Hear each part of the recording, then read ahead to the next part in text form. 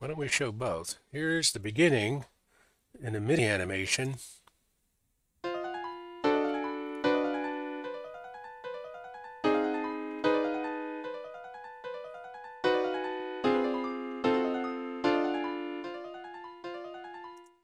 And here's the ending in a magic animation.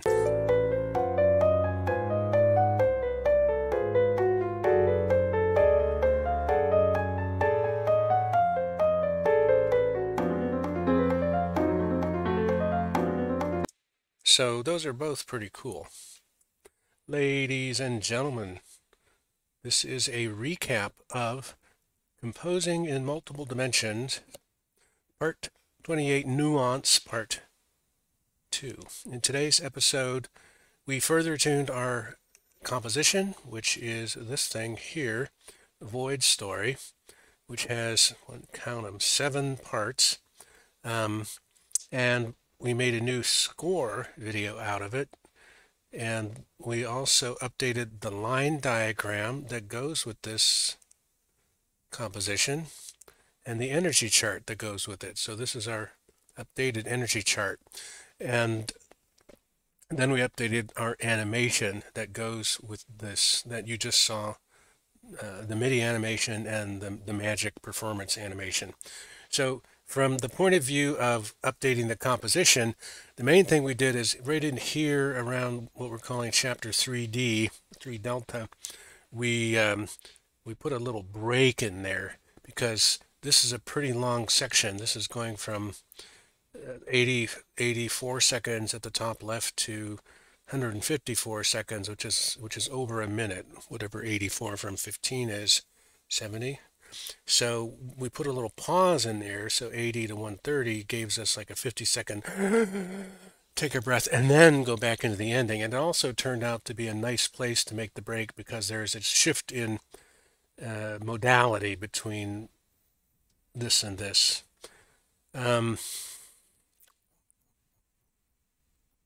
We also tweaked the ending a little bit to make it close in better. And of course, when we update the score, which is this thing here, then we also make a point of updating our energy, our line diagram here, which tells us how many bars there are for each part, 3A, 3B, 3C, which lets us update the timestamp for when each chapter of our 4-chapter story starts, which then lets us update our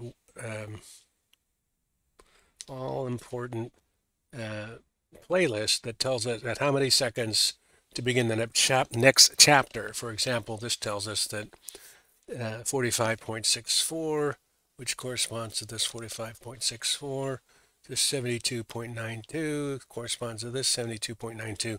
It's ridiculously precise, and the reason we can do that is because we actually have a line diagram where we know what the tempo is and how many bars there are, and that's just what it is. So we did all that. So what we're going to do for you is play. We're going to play. We think the MIDI animation is kind of fun to look at. So here we go. It's just using regular old MIDI sound patches. Here we go.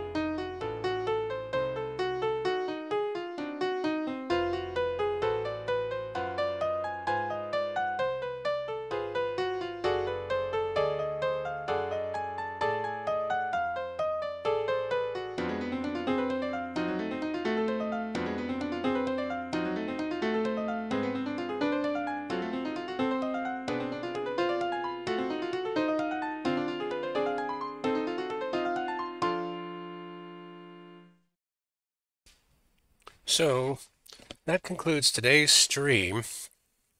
One thing we really like about the MIDI is you can really see the structure that's going on. For example, here it's one note followed by what we call the passing notes. And then each color is a different note of the scale.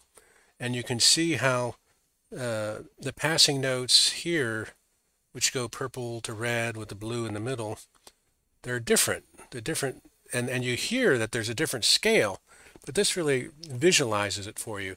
It also shows you that we're playing three note chords like pink, yellow, orange, but none of these notes are the same pink, yellow, orange, which is true because we picked these passing notes.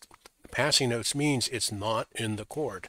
So visually, it's showing the same thing that we know when we composed it based on our theory.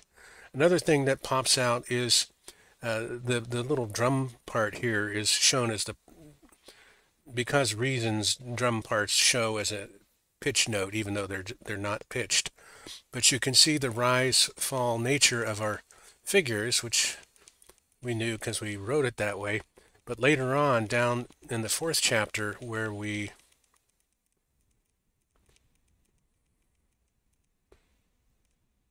right there, it is so evident.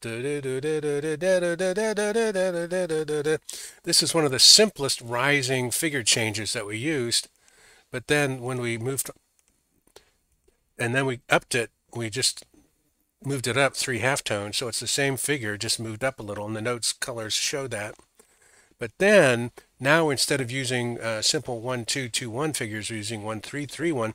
So all of a sudden, the little the violence of the up down is getting bigger, and then we jump into the 1 5 5 1, and then it's just all over the map. It's filling in the sections there, and then here the dramatic ending, da da da da da da da da, and all along down here at the bottom, these notes here are what we call our shimmer or bass tone.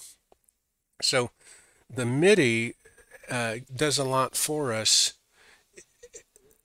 and I guess that's another key theme. The energy chart does a lot for us because when we looked at this chart from the last stream, that's when we realized we really needed a pause, a buffer bar in there so that aurally it stood apart, because it was quite evident visually that this was a long run-on sentence, and we were hearing that aurally, but it was hard to just narrow in on where does it need a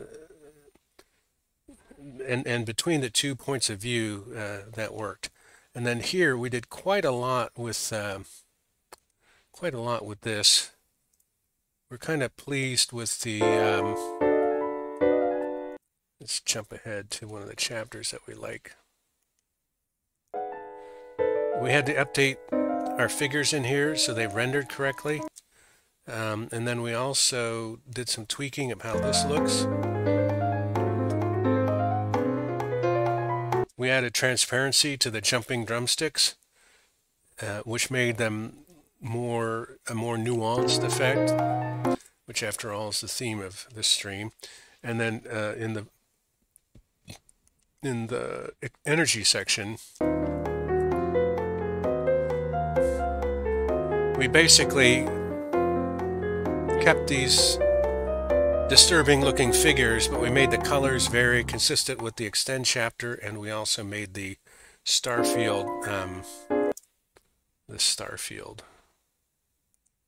had more color. So a lot of neat adjusting and tweaking, feeling good about it. Our ideas for next time, we want to share this work at open mic. Still have the idea to try some timbre changes. And also that MIDI recording, we made a MIDI recording here, but it still comes across soft. So we haven't figured out where in our technical stream of audio stuff where we can make this player come across louder. So thank you for your time, attention, curiosity, and interest. Look forward to seeing you in the next episode.